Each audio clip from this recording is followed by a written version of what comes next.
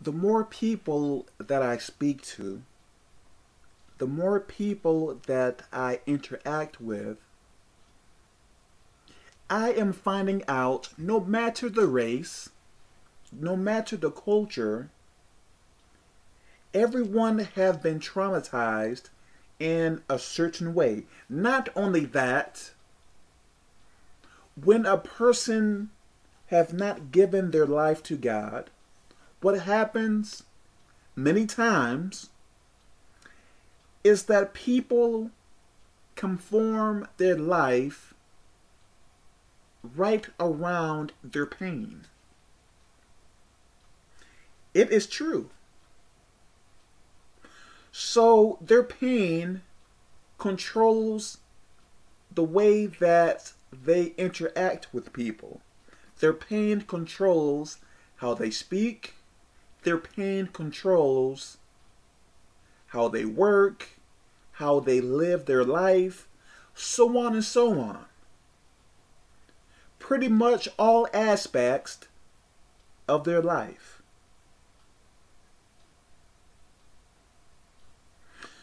So let's say person A and person B are people that have gotten hurt.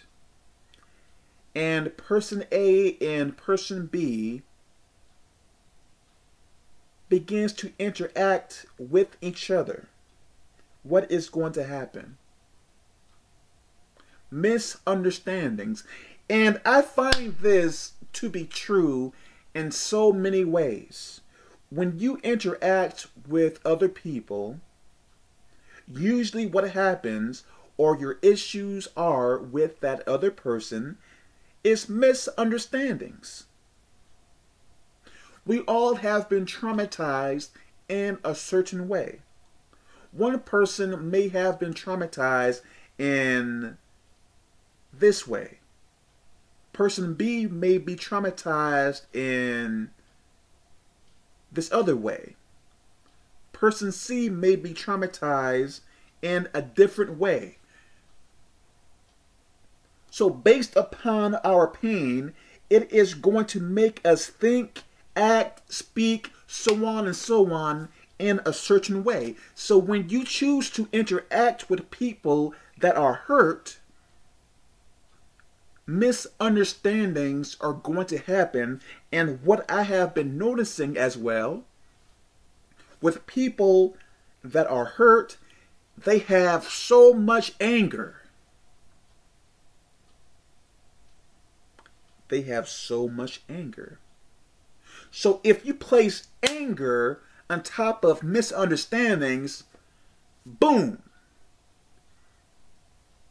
everything gets blown out of proportion. Largely. Kevin, what is your point? Okay. Let me get to my point.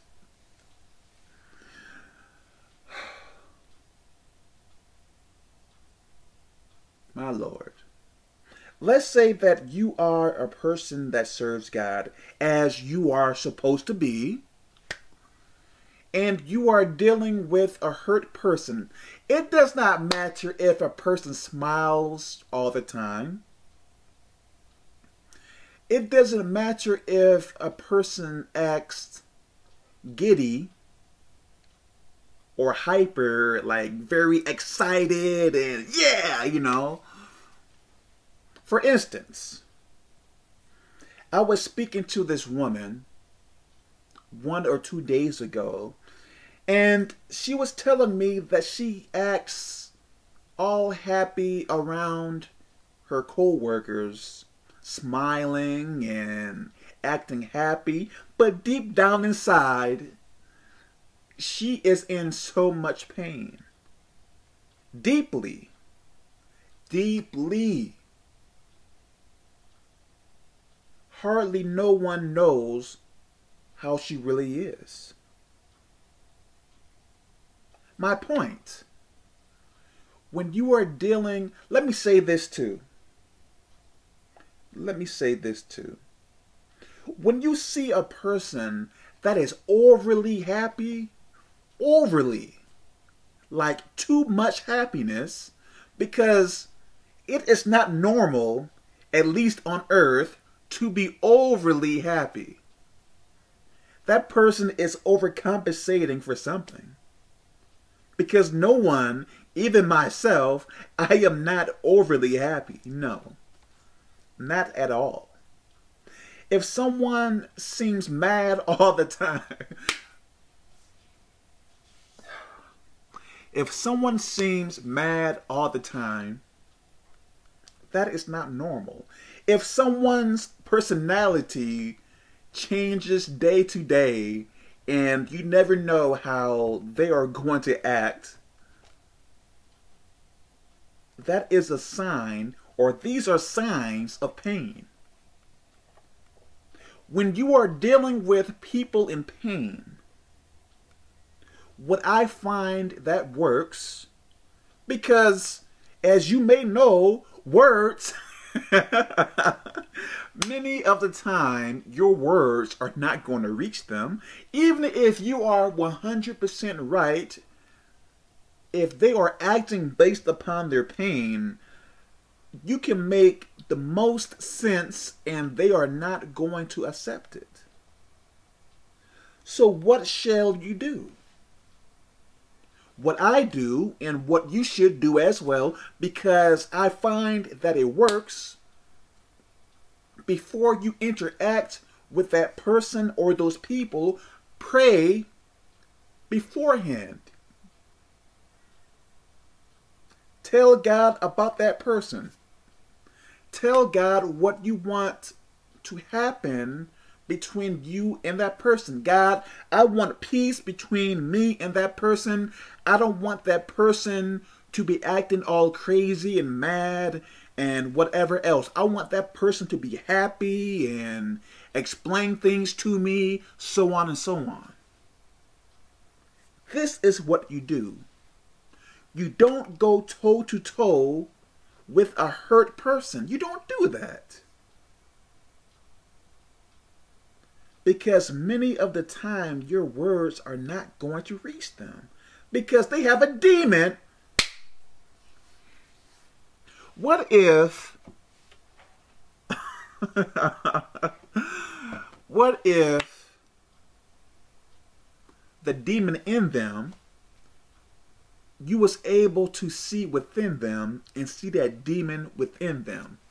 Would you argue with that person when you see that demon pulling the strings, controlling that person?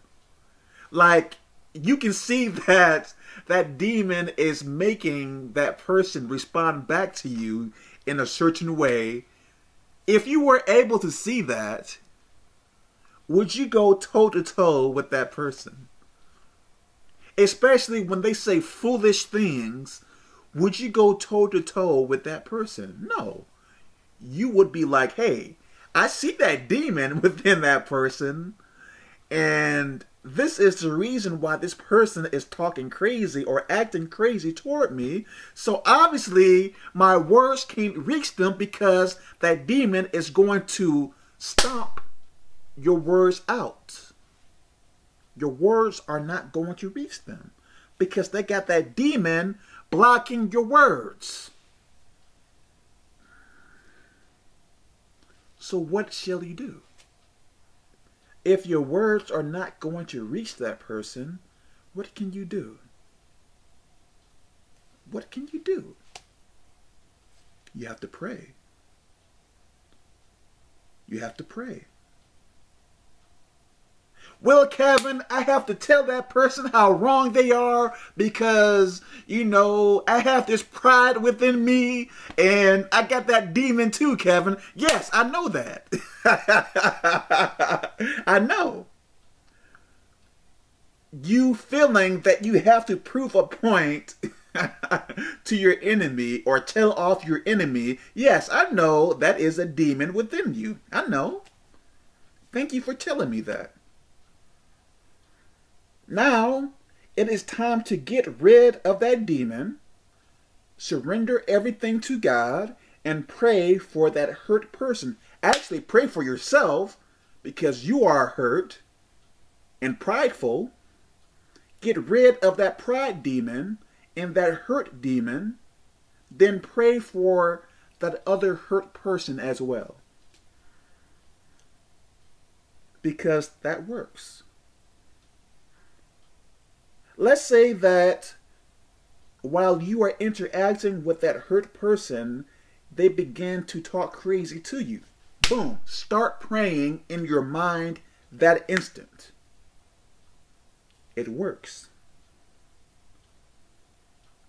Because I know for myself, sometimes when some people say things to me, I'm like, where are you getting that from? Like who acts or speaks to a person in that way? Come on now. But I don't say nothing because I know that is going to place wood on the fire. It is going to enrage that person. So I just shut up. I just shake my head. I'm like, okay. Because a person can't argue with themselves for long unless they have this huge problem where you are not saying anything and they can continue speaking to you for an hour, fussing at you. There aren't too many people like that. So if they want to argue, just let them say what they want and shut your mouth. And it may be over within 5 minutes. But if you keep speaking back and blah, blah, blah, blah, blah, blah, blah, blah, blah, man, a whole hour or two will pass by. Then now you have to repent because you have said things that you should have not. Let's go to Matthew chapter 5, verse 44.